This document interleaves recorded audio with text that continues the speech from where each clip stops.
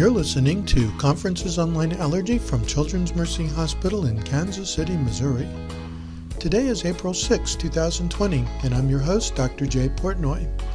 Our topic today, Abbas Chapter 11, Differentiation and Function of CD8 positive effector cells. Our presenter is Dr. Nikita Raje. She's the chief of the section of immunology at Children's Mercy Hospital in Kansas City, Missouri.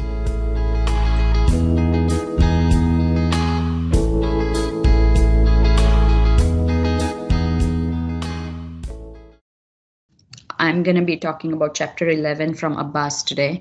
That's on differentiation and functions of CD8 effector T cells. So we talked about CD4 cells last time, and now we are going to talk about CD8 cells. So I don't have any disclosures, and here are our learning objectives. To expand the understanding of differentiation of CD8 T cells into cytotoxic T lymphocytes or CTLs. Effector functions of CD8 CTLs and roles of CD8 positive CTLs in host defense. All right, so here are a couple of questions. Which pair of molecules are found in CTL granules and are important for CTL killing of target cells? We'll go over the options once we are done with the chapter. Another question, which of the following is a property of exhausted CD8 positive T cells? Naive viral antigen specific CD8 T cells require activation by viral peptide bound to MHC molecules presented by dendritic cells. But dendritic cells may not be infected for many types of viruses. Which of the following mechanism accounts for CD8 positive T cell protection against viruses that do not infect dendritic cells? All right, so let's talk about differentiation and functions of CD8 effector T lymphocytes. So one major function is to help with defense against viruses. So viruses survive in a variety of different cells, and they cannot be killed unless that particular cell that they infect has microbicidal mechanisms. The viruses cannot be killed in the cytosol where no access to killing mechanisms is present. Alternative is for the CTLs to kill the cell that's infected with the viruses. CD8 T cells can also help with defense against intracellular microbes. They help with defense against cells that are damaged, such as tumor cells, and they play a role in acute rejection of allografts. So let's talk about differentiation of CD8 T cells into cytotoxic T lymphocytes. So as we have talked in the past for CD4 cells, these lymphocytes, T lymphocytes, need APCs or antigen presenting cells to present the antigen to them. So here is our APC or antigen presenting cell that enters a secondary lymphoid organ like a lymph node with the antigen that it's going to present to the T cells, naive T cells in the lymph node. So once that interaction occurs between the APC and naive CD8 T cell, there are second signals that are needed. So there needs to be co-stimulation along with the recognition of antigens. If both of those signals are present, then the naive T cell gets activated. Once activated, it's going to differentiate into, proliferate and then differentiate into effector T cell. Once those effector T cells are formed, they exit the lymph node, get into the circulation, and then migrate to the site of infection where they can interact with the cells that are damaged or infected with intracellular organisms such as viruses. And then the killing of that cell occurs. So that's the overall role of the CD8 cells. So when we talk about the CD8 cells, once the presentation of that antigen occurs by the antigen presenting cells such as dendritic cells, They also need help from CD4 cells or the helper cell T cells. So helper T cells also help the process of activation or differentiation of CD8 cells. That helps them, the CD8 cells, to acquire the machinery that is important for killing. So those are called granules, and those granules are basically modified lysosomes. These cells can also secrete cytokines, and such as interferon gamma, and then interferon gamma will further help provide help by activating phagocytes to help with killing of the microbes that are present. Once that activation, proliferation occurs and differentiation of CD8 into effector T cells or CTLs occurs, there is transcription of genes that encode for effector molecules. So what are the effector molecules? Some of these granules or cytokines. And so that transcription is helped by some transcription factors. They are TBET and eomesodermin. So remember, we talked about transcription factors for various subsets of CD4 cells last week. So these are the transcription factors that are important for differentiation of CD8 cells into CTLs. All right, moving along and talking about the process of activation further. So there is a role that APCs play in activation of CD8 cells. So think about the presentation of the antigen to these CD8 cells. It occurs when protein antigens are presented by MHC molecule on the surface of the antigen presenting cells. In case of CD8 cells, that's class 1 MHC. So if you think about it, class 1 MHC presents the intracellular organisms, so the protein antigens that are present in the cytosol of the cells, cytosol of the tissue cells, right? So say it's a liver cell that's infected with a virus, that liver cell is going to present that protein antigen that's from, so for example, from the viral protein that's present in the cytosol of liver cell is going to be presented on its surface using class 1 MHC. Sometimes there is something called cross-presentation. So there are specialized dendritic cells that present antigens that are detected by it from interaction with other cells that are around it. So say in the liver, the liver is infected with a virus.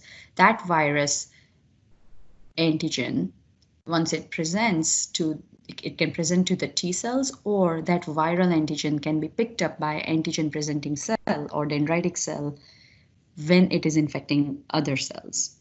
So when that is picked up by the dendritic cells, typically it's an extracellular organism. So if it's, so for example, we talked about this, when CD4 cells are presented with an antigen, it uses class 2 MHC on the surface of dendritic cells. So if dendritic cells were to get an antigen from outside of the cell, it's going to present that antigen on its surface using class 2 MHC. So if the dendritic cell does that, it will actually activate CD4 cells instead of CD8 cells. So how would it activate CD8 cells? So for that, there are specialized dendritic cells. In these cells, the cell helps to transfer the antigens into the cytosol. And because it's now present in cytosol, instead of being presented on class 2 MHC, it will present that to class 1 MHC. This is called cross-presentation. Plasmacytoid dendritic cells also transfer viral proteins to the cytosol, so they can help with the cross-presentation. All right, so that was the role of APCs. They use cross-presentation to present the antigen from the cytosol to the class on the class 1 MHC so that they can activate CD8 cells. How do CD4 cells help with the activation of CD8 cells? If there is a strong innate response in presence of an infection, there is no need for CD4 help. CD8 cells will be activated by themselves and the CD4 help is not needed. In case of latent infections, transplant, tumors, there is weak innate response. And in those cases, CD4 help is required to activate CD8 cells. So how do CD4 cells help? Typically, CD4 subsets are going to help by making sure that they release cytokines and they provide the second signal. So apart from cytokines, there is a second signal using CD40 ligand and CD40 that activates APCs to stimulate differentiation of CD8 cells. So this process is called licensing.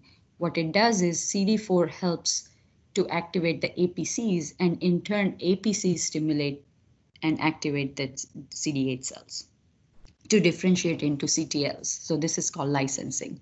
So this figure basically just goes through that process. CD4 helper T cells produce cytokines. So APC interacts with a CD8 cell and interacts with the CD4 cells. CD4 cell because of that activation will release cytokines that will interact with CD8 cells. In turn, CD8 cells will differentiate into CTLs or memory CD8 cells. On the other hand, CD4 helper T cells enhance the ability of APCs to stimulate the CTL differentiation. In this case, APC interacts with CD4. Once that happens, the CD4 interacts with APC with the co-stimulation, so that the APC is licensed to help the CD8 cells.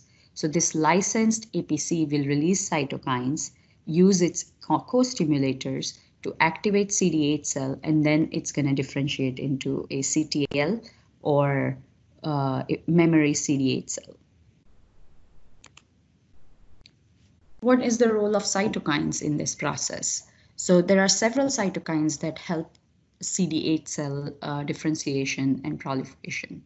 So IL-2 cytokine helps with differentiation of CD8 into CTLs or memory cells. Along with type 1 interferons or Th1 cytokines, IL-12 helps CD8 cells to differentiate into CTLs. IL-15 is important for survival of memory CD8 cells. And then IL-21 induces CD8 T cell memory and prevents CD8 T cell exhaustion.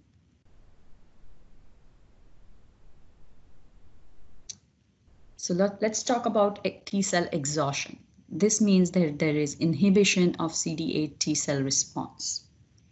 So when do you call it tolerance versus exhaustion? So let's start with a naive CD8 T cell. Because of a viral infection, this naive T cell is going to be activated and it's going to proliferate and differentiate into CD8 positive CTLs or effector CD8 cells. If this is an acute infection, these differentiated effector CD8 cells or CTLs will fight that infection and clear that antigen. It will also form memory of those cells. So because of that, this CTL is going to go ahead and interact with the cell that's infected with that particular virus and kill that cell. And then the memory CD8 T cells will survive to keep the memory and help with improved defense in case of repeat infection. In case of a chronic infection, the antigen is going to persist. Because of the continuous activation of the T cells, the CD8 T cell is going to be exhausted. So over a period of time, once it has interacted with several cells that are infected with that virus, they are going to start presenting an inhibitory receptor on their surface, such as PD-1.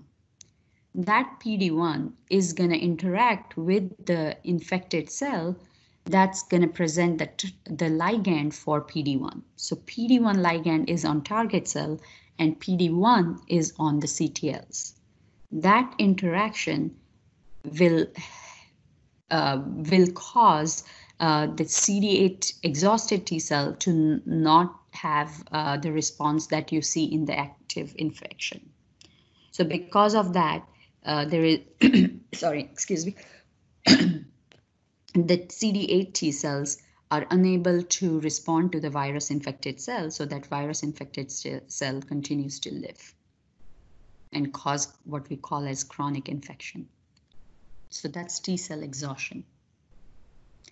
Let's talk about the effector functions of the CTLs. So now this CD8 cell has been activated. So the naive CD8 cell got activated, it proliferated, and then it got differentiated into the effector CD8 cell. The effector CD8 cell is called the CTL. That CTL is going to interact with the target cell, and that interaction again includes the immunological synapse. So it has the, on the periphery, it has the adhesion molecules. It has the interaction between the TCR on CD8 with the MHC and antigen presented by the target cell. And there is that co-receptor CD8 that interacts with the MHC as well. Once that happens, the CTL has the means of using the granules to cause granule exocytosis. Once that interaction occurs, the CTL will be detached, and then the cell will be killed. So because of the way the granules are exocytosed onto the target cell in the immunological synapse, the CTLs or adjacent cells without the antigen are not injured. CTLs do not need cytokines or co-stimulation after their final differentiation, which is another good thing, so that they can actually do the killing pretty efficiently without the need of co-stimulation from target cell. All right. So there are these other NK cell receptors. So CD8 T cells have specific cells. Now remember, similar granules can be present in NK cells, and though there are some receptors on NK cells that help with similar interaction. Here, this figure shows the interaction of CTLs with the target cell. So the target cell is in the center. There are CTLs around it. They are interacting with that area that's called the immunological synapse. And during that time, there is exocytosis of the granules inside the target cell. So let's talk further about that interaction and use of granules. So the CTL-mediated killing of target cells is made possible by the granules. So let's start with the interaction of the CTL with the target cell. So within minutes of that interaction, if there was an antigen that was recognized, within minutes, granule proteins are delivered into the target cell, and that death occurs within 2 to 6 hours. So what are the granules composed of? Cytotoxic proteins are stored in secretory lysosomes. These are granzyme A, granzyme B, granzyme C, perforin, serglycin, and cathepsin B. Another one is granulysin. So the granzymes are the most important ones. They are required for the CTL cytotoxicity. What they do is they activate caspases, which are important for apoptosis of the target cell. Perforin, as the name suggests, makes a perforation in the target cell. So this is the means by which the other granules can be released into the into the target cell. So the perforin is similar to what we had talked about for complement proteins. So remember, there is a molecule called C9 or complement 9. That complement 9 is the one that makes the final pore in the target cell. Similarly, perforin is the one that will make the pore in the target cell so that the other granules are released into that cell. Serglycin it helps the assembly of a complex with granzymes and perforin. So it kind of is a base which helps to bring the granzymes and perforin together. Cathepsin B, it protects the CTL from perforin. Otherwise, what would happen is the CTL itself will be damaged. And then granulysin, it alters the permeability of target cells. That's what it's believed. And so that's what we call the granule dependent killing. So let's look at the figure again. Here is a CD8 CTL that interacts with the target cell. Because of that recognition, the CD8 T cell is going to use its granules, where perforin is going to make a perforation in the target cell, and then the granzymes are released inside the cell. Once they are released inside the cell, there is these granzymes are going to activate the caspases, and those caspases are going to lead to apoptosis of the target cell. There's also something called granule independent killing, which is Fas and Fas ligand mediated, where there is interaction with the target cell for CD8 CTL, and because of the Fas ligand on the CTL that's expressed, it can interact with Fas that's present on the target cell. Because of the Fas ligand and Fas interaction, there is apoptosis of the target cell.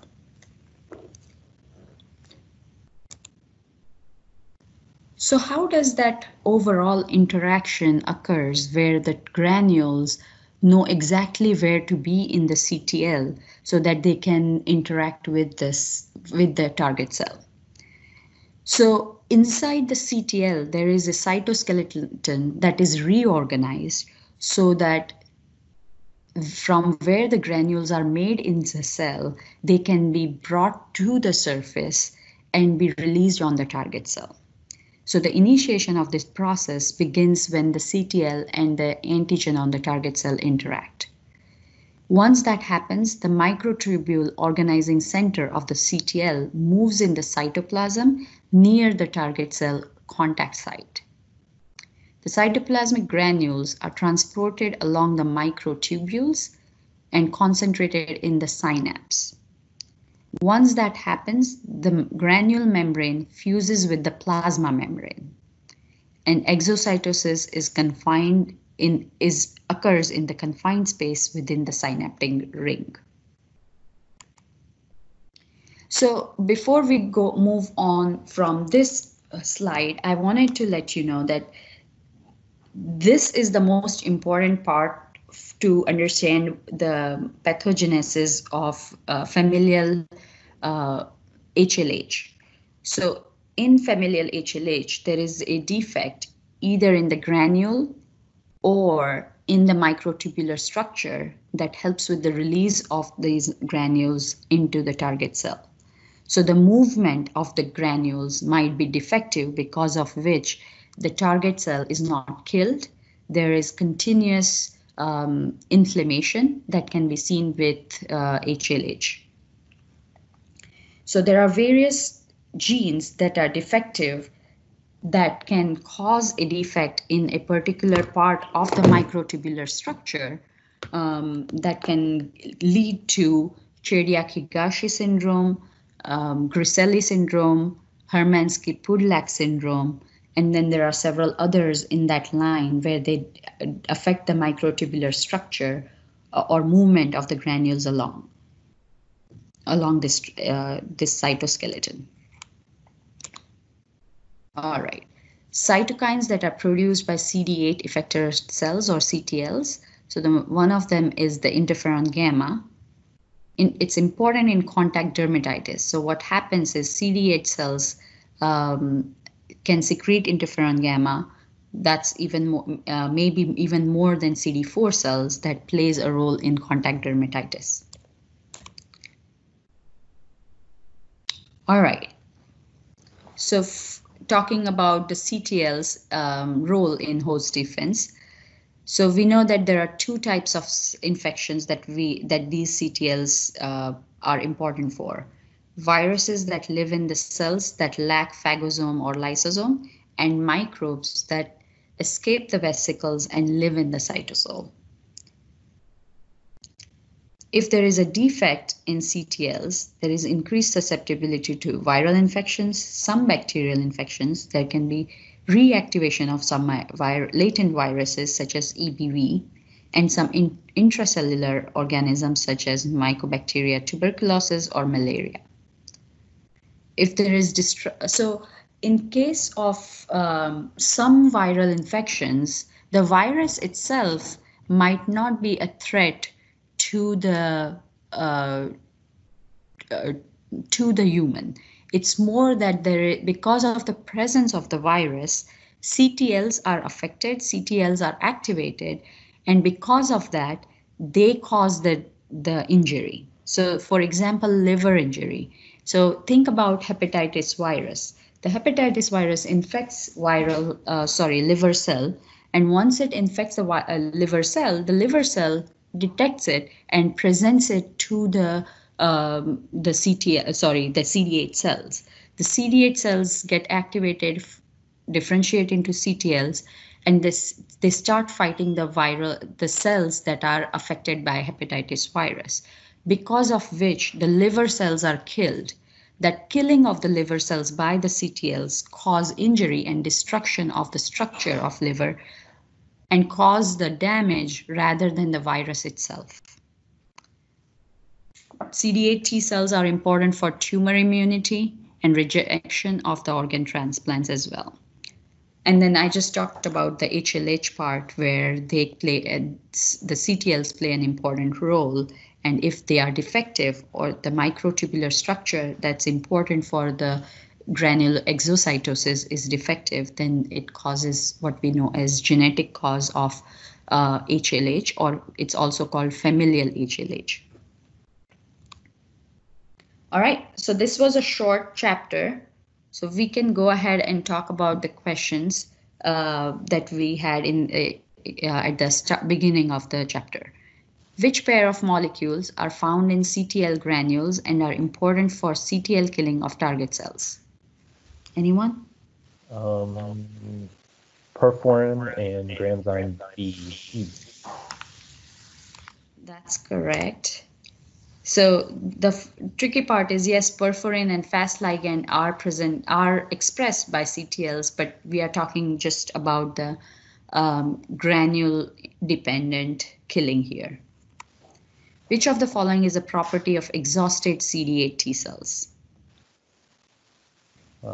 C, high expression of PDL or PD1. PD1, right. So once they are exhausted, they increase the expression of PD1 that interacts with the PD1 ligand and the target cells, because of which there can be chronic infection, because the T cells cannot fight that virus.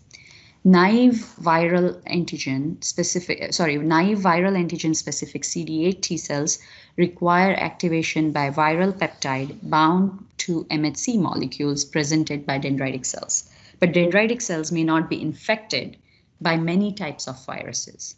So which of the mechanisms accounts for CD8 positive T cell protection against viruses that do not infect dendritic cells?